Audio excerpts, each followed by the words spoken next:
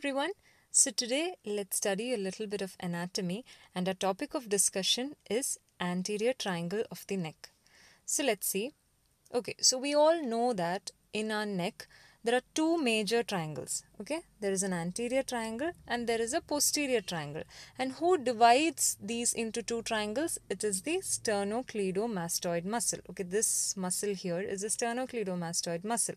So the sternocleidomastoid muscle divides the neck into an anterior portion and a posterior portion. So anterior to the sternocleidomastoid, this portion here is what you call as the anterior triangle, and the one that is posterior, okay, the posterior part of the sternocleidomastoid muscle is what you call as the posterior triangle. Okay, so this picture also is showing you basically both the anterior triangle and the posterior triangle. Here you have the sternocleidomastoid muscle, okay, this portion, and anterior to it is your anterior triangle and posterior to it is your posterior triangle. So in today's session we are going to see in detail about this portion, okay, this triangle here. Okay, this is your anterior triangle, and this anterior triangle is subdivided into further smaller triangles. So we are going to see in detail about that. So let's see. Now the boundaries of your anterior triangle is medially you have the anterior median plane of the neck, laterally you have the sternocleidomastoid muscle, and superiorly you have the base of the mandible. Okay, look at this picture here. This is your anterior triangle here. Okay, this is your anterior triangle. So medially what do you have? You have these anterior, this midline of the neck. Okay, you have the midline of the neck, that is the medial part. Laterally you have this sternocleidomastoid muscle, and superiorly, that is this portion, you have the base of the mandible. So this triangle, this forms a triangle now, right? So this is your anterior triangle. Now let's see the subdivisions. I told you the anterior triangle is further divided into smaller triangles. Okay, so it is divided by the digastric muscle and superior belly of omohyoid. You will be listening to the names of these two muscles frequently, that is digastric muscle and superior belly of omohyoid. It is basically these two muscles that is dividing the anterior triangle into further small triangles. So we have four of them. Okay, there are four smaller triangles. There is a submental triangle, digastric triangle, carotid triangle, and a muscular triangle. So let's see the details of each of them. Okay, so before getting into the details, just showing you the four triangles. Here, this portion is your submental triangle. Okay, the triangle that is seen in between the two anterior bellies of digastric. Okay, this is the anterior belly of digastric. This is also the anterior belly of digastric, and here is the posterior belly of digastric. Okay, so the portion, the triangle in between the two anterior bellies, that is here, is your submental triangle. Now the triangle that is formed here between the anterior belly of digastric and the posterior belly of digastric is your digastric triangle, and here this triangle is what you call as the carotid triangle, and here you have the muscular triangle. Okay, you have the same on either sides. Here also you have the carotid triangle, and here also correspondingly you have the muscular triangle. Okay, now this picture is also showing you the four triangles. It's a colored picture. So here this pink color here, this is your submental triangle. Okay, and then between the anterior belly of digastric and the posterior belly of digastric, this blue colored triangle, that is your digastric triangle. And then here, this light pink is your carotid triangle, and this green portion over here, okay, this triangle is your muscular triangle. Okay, so this is just for you to understand the relative positions of all these four triangles. And this larger one, this entire portion, okay, is your anterior triangle. Now let's see the details of each of them, starting with the submental triangle. Okay, the first one is a submental triangle. It's a median triangle. Okay, it's a median triangle, and you know, each side it is bound by the anterior belly of digastric. Okay, it is in between the two anterior bellies of the digastric, and the base is formed by the body of the hyoid bone, and the apex is formed by the chin. Okay, and its floor is basically formed by your mylohyoid muscles. You have right and left mylohyoid muscles, and the contents are, there are some 2 to 4 small submental lymph nodes. Okay, small submental lymph nodes, nothing much significant is there, it's just these lymph nodes. So this is the picture. Now here, okay, this triangle is your submental triangle. So where is it seen? It is seen in between the two anterior bellies of digastric muscles. See, this is anterior belly of digastric, this is posterior belly of digastric on one side, and this is the anterior belly of digastric and the posterior belly of digastric on the other side. So the triangle in between these two anterior bellies, okay, this triangle is your submental triangle. And so who forms the base? The base is formed by the hyoid bone here, right? This forms the base. And what forms the apex? The apex is your chin, okay? Towards the up it's the chin, right? So that forms the apex, and the floor is your right and left. You have these mylohyoid muscles here, okay? Right and left mylohyoid muscles. And what are the contents? You can see some small submental lymph nodes, right? Some small submental lymph nodes are there. Okay. So now let's move on to the second triangle, that is your digastric triangle. So what are the boundaries of digastric triangle? Antero-inferiorly, you have the anterior belly of digastric. Postero-inferiorly, you have the posterior belly of digastric. And superiorly, or your base, is the base of the mandible. Remember, for submental triangle, the base was the hyoid bone, okay? But for the digastric triangle, the base is the mandible, okay? I'll show you the picture. See, let's consider, okay, this is the mandible, okay? So this forms the base, right? So the base is the mandible. Now we have antero-inferiorly, that is this portion, okay? It is anterior as well as it is going inferior, right? So antero-inferiorly, you have the anterior belly of the digastric, and postero-inferiorly, okay, postero and inferior, you have the posterior belly of digastric. So that forms your digastric triangle, okay. Now let's see what is the floor of it. So floor, anteriorly you have the mylohyoid muscle, but posteriorly you have the hyoglossus, okay, you have the hyoglossus posteriorly. For your submental triangle, it was right and left mylohyoid muscles, right? Both anteriorly, posteriorly, you all had mylohyoid muscles. But for your digastric triangle, anteriorly it's mylohyoid, but posteriorly it is the hyoglossus. Then the roof of the triangle. The roof is formed by, you know, the superficially it is the skin, then under that you have the superficial fascia, then if you go you have the deep fascia, and so on. And the content is, it hosts the submandibular salivary gland, okay? It's very, very important. It is in the digastric triangle that you have the most important salivary gland. You have your submandibular salivary gland. Okay, so now let's move on to the third triangle. Again, this is a very, very important triangle, that is your carotid triangle, okay? Carotid triangle. We'll see why it is called as a carotid triangle. So first, let me tell you the boundaries. Again, antero-superiorly, you have the posterior belly of digastric. Antero-inferiorly, you have the superior belly of omohyoid. And posteriorly, you have the anterior border of the sternocleidomastoid. Don't worry, I'll show you this with the help of a picture. All you have to do is just learn to draw that diagram, and then you can remember it. You don't have to mug up these boundaries, okay? So the floor is formed by middle constrictor of pharynx, inferior constrictor of pharynx, and thyrohyoid membrane. Again, I'll show you pictures. Okay, so see, this is the carotid triangle. Now imagine, okay, this is the carotid triangle. Okay, so imagine you are standing here in the carotid triangle. So when you look up, that is antero-superiorly. This is anterior and it is superior, right? So antero-superiorly, who is this muscle here? It is your posterior belly of digastric, right? This is your anterior belly. So this automatically is your posterior belly of digastric. Then if you see antero-inferiorly, anterior and inferiorly, if you see, what do you have? You have this superior belly of omohyoid, okay? This muscle is your superior belly of omohyoid. And then posteriorly, behind, what do you have? It is your sternocleidomastoid muscle. So please learn to draw this diagram and it becomes very easy. Okay, so with that, you have learned the boundaries.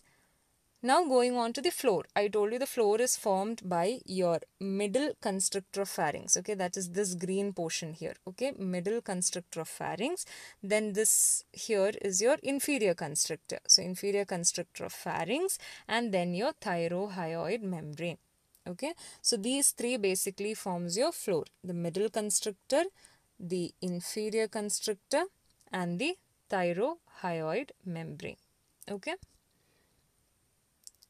Now coming to the roof, it's almost the same. You have the skin, then you have the superficial fascia, and then you have the investing layer of deep cervical fascia. Now coming to the contents of carotid triangle, we have three contents. Okay, that is, you have artery, you have vein, and you have nerves. All three are there in carotid triangle. In our submental triangle, we said there is just a few submental lymph nodes, and in submandibular triangle, or in the digastric triangle, we said that there is a submandibular salivary gland. That's it. We did not have any arteries or veins or nerves. But in the carotid triangle, we have all three of them, and it's very, very important. Okay. So let's start with the artery. What are the arteries that are present in your carotid triangle? You have your common carotid artery, and you have the branches of your common carotid artery. That is your internal carotid as well as your external carotid. So now I hope you understood why it is called as the carotid triangle, because it has the carotid arteries within it. Okay, you have the common carotid and the two branches of common carotid. That is your internal carotid as well as your external carotid. But we do not have all the branches of external carotid inside the carotid triangle. We just have 5 branches. Okay, basically you have the superior thyroid, the facial, and the lingual. All the 3 anterior branches, and then you have the medial branch. The only medial branch is your ascending pharyngeal, right? And posterior branch, that is your occipital branch. Okay, so you can remember it something like falso or something like that. Okay, FALSO. Okay, so it's like your facial artery, your ascending pharyngeal, your lingual artery, your superior thyroid artery, and your occipital artery. So with that, we have finished the arteries. Now let's see the veins. It's very easy. You have the internal jugular vein. Okay, you have your internal jugular vein, and then you have your common facial vein, pharyngeal vein, and your lingual vein, and ultimately actually all of them drain into your internal jugular vein only. Now coming to the nerves, again very important to remember the nerves within the carotid triangle. We have the vagus nerve that actually runs downwards. Then we have the superior laryngeal nerve, which is also actually a branch of vagus, and it's further 2 branches, external and internal. That is also seen in the carotid triangle. Then we have the hypoglossal nerve, which is actually running forwards. Okay, and we have a spinal accessory nerve that is running backwards. Now you can just remember this picture for the nerve. See, you have the vagus nerve. The first one is a vagus nerve. Okay, that is coming downwards. It's coming downwards. Okay, and then you have the branch of vagus, which is the superior laryngeal. See, it's coming all the way here, superior laryngeal, and then it's dividing into 2. You have an internal and you have an external branch. And then we have third one is the hypoglossal nerve. That's running forward. It's coming forward like this. Okay, so you have the hypoglossal forward, and then you have the spinal accessory nerve, which is going backwards. Okay, so that's the fourth one. So 4 nerves. It's basically vagus, branch of vagus only, that is superior laryngeal. Then you have the hypoglossal and you have the spinal accessory. So 4 nerves. Now coming to the last triangle, that is your muscular triangle. Now the boundaries of muscular triangle is anteriorly you have the anterior midline of the neck from hyoid to sternum. Postero-superiorly you have the superior belly of omohyoid, and postero-inferiorly we have the anterior border of the sternocleidomastoid muscle. Okay, again. So this is the picture of your muscular triangle, and okay, this is the muscular triangle. So imagine you are standing inside the muscular triangle. Okay, so when you look anteriorly, what do you see? You have the anterior median line of the neck that is extending from your hyoid to your sternum. Then postero-superiorly, that is posterior and superiorly, you have the superior belly of your omohyoid, and posterior and inferiorly you have the sternocleidomastoid muscle, the anterior border of your sternocleidomastoid muscle. Okay. Okay, so now let's see what are the contents of this muscular triangle. Okay, it actually has all the infrahyoid muscles. Okay, that is, there are 4 infrahyoid muscles. Okay, that is why it is actually called as a muscular triangle. Okay, so one is your sternohyoid, sternothyroid, thyrohyoid, and omohyoid. Let me show you a picture so it becomes simpler. Okay, first of all, this is your hyoid bone here. Okay, and this is your manubrium sterni. Okay, this is your sternum, and this is your scapula. Okay, so I told you we have 4 muscles, right? The first one I told you is a sternohyoid. So as the name suggests, it's sternohyoid. So it's starting from the sternum. Okay, from here it's going up to the hyoid bone. So it's sternohyoid, originating from sternum, and it is inserting itself into the hyoid bone. The second is your sternothyroid. So again, it's starting from the sternum, it's originating from the sternum, and it's going up to the oblique line on the lamina of thyroid cartilage. This here, okay, this is the oblique line on the lamina of thyroid cartilage. So it's a sternothyroid, starting from sternum to this line on the thyroid cartilage. Then you have the thyrohyoid. Thyrohyoid is originating from the oblique line on this thyroid cartilage. Okay, thyrohyoid, right? So it's starting from thyroid cartilage and it's going up to your hyoid bone. So the name will itself tell you what is the origin and what is the insertion. And then the fourth one is the omohyoid muscle. It has both inferior belly, okay, and it has a superior belly. So it's starting, or it's originating with its inferior belly from the scapula, and it's going all the way up to the superior belly to the hyoid bone, attaching itself to the hyoid bone. Okay, so let's see the origin and insertion of all of these muscles, starting with the sternohyoid. Okay, sternohyoid, what will be the origin? As the name suggests, it's sternum, right? So manubrium sterni, and insertion is the lower border of the hyoid bone, sternohyoid. Okay, so originating from sternum, inserting itself into the hyoid bone. Action is it depresses the hyoid. Okay, please remember, it depresses the hyoid, and the nerve supply is by the ansa cervicalis and C1 and C2 and C3. Okay, so coming to the second muscle, it is the sternothyroid. So again, origin will be from the sternum, manubrium sterni. Insertion is to the thyroid, right? Thyroid means it's on the oblique line on the lamina of thyroid cartilage. Action, it depresses the larynx, okay? It is not depressing the hyoid bone because it is attached to the thyroid, right? So it is depressing the larynx, and the nerve supply is the same. Okay, it is the ansa cervicalis, C1, C2 and C3.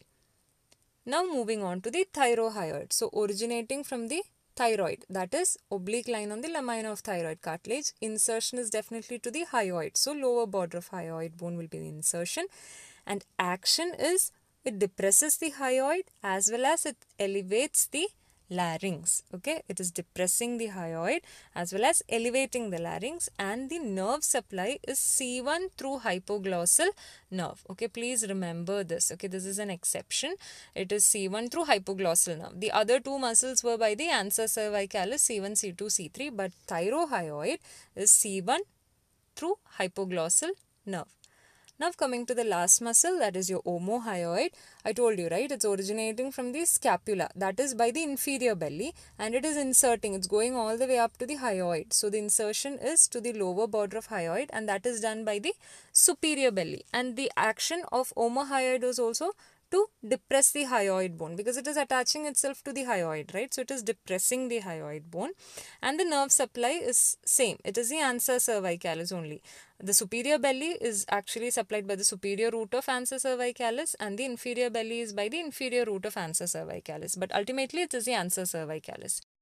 Okay, so with that, we have finished the explanation of all the 4 muscles.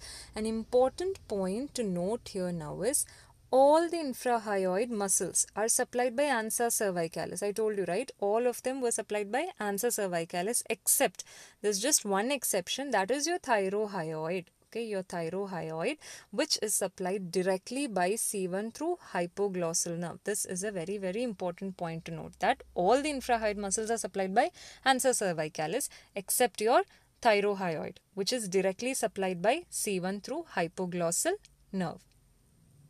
Okay, so that's it. We have finished the anterior triangle. So I hope it was conveyed well. Now, these are the few questions that were asked in the previous years. They have asked to explain the anterior triangle of the neck, mentioning boundaries and all the contents. So here you have to elaborate all the subdivisions also. That is, all the 4 smaller triangles also you have to mention, and you have to give the boundaries and the contents in brief. Then they have asked, describe the infrahyoid muscles. Okay, infrahyoid muscles, the last one that we did, the contents of the muscular triangle, right? The 4 infrahyoid muscles, that is the omohyoid, the sternohyoid, the sternothyroid, and the thyrohyoid. Please remember to draw that picture, and then everything, the origin, insertion, and almost even the actions also you can remember. Okay, so they have asked you to describe it under origin, insertion, nerve supply, and action. And then digastric triangle, its boundaries and contents. I hope you remember the digastric triangle, right? It was situated between the anterior belly and the posterior belly of digastric muscle. Okay, it is the digastric triangle, right? So it is in between the two bellies of the digastric muscle. Okay, so I've taken my reference from B.D. Chaurasia's Human Anatomy for Dental Students, 3rd edition. Please get back to your textbooks and have a good read. If you found our video informative, please do not forget to like, share, comment and subscribe to our channel, and also press the bell icon so that you get notified every time we upload a new video. You can also stay in touch with us at Dental School on our Insta page. Thank you.